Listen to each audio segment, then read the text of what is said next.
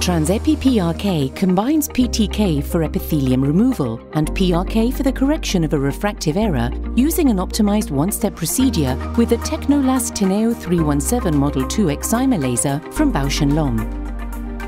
First, the laser is applied over the epithelium of the cornea to remove it.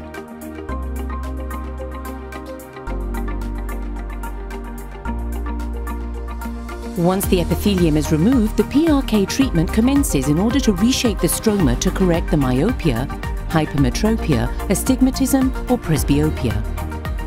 The shape of the stroma is changed and the laser treatment ends.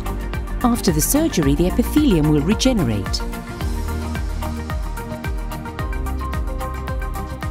Experience life without glasses and contact lenses.